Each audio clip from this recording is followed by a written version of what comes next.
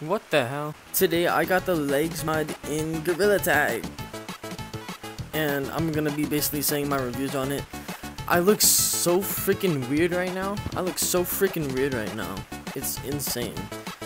Like I'm so used to. Ooh, I'm used to so. What? I'm used to my arms just being like right there, or my arms are down here, and I actually have legs now.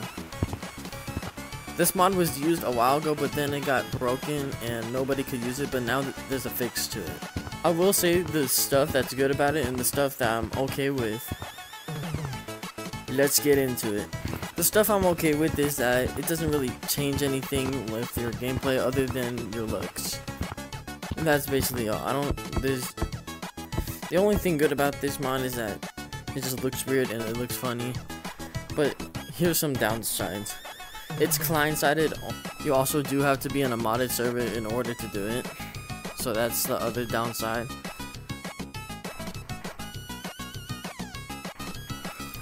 This leg mod, it looks so goofy, like especially when someone's running at you with it. I mean, take me for example.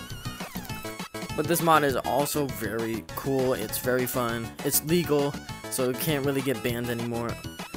So if you want this mod, just go into the GorillaTag Discord and just scroll up more, and you'll see the leg mod.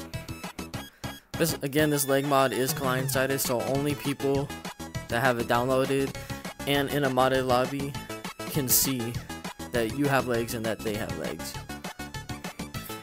If you guys enjoyed today's video, make sure to subscribe because I'm really trying to get fingerprinter. I do believe I could get fingerprinter. It's a possibility, and I really want to.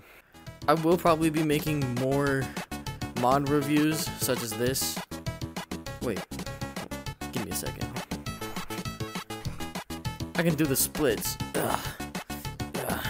But make sure to subscribe because I will be doing a lot of more legal mod videos or whatever.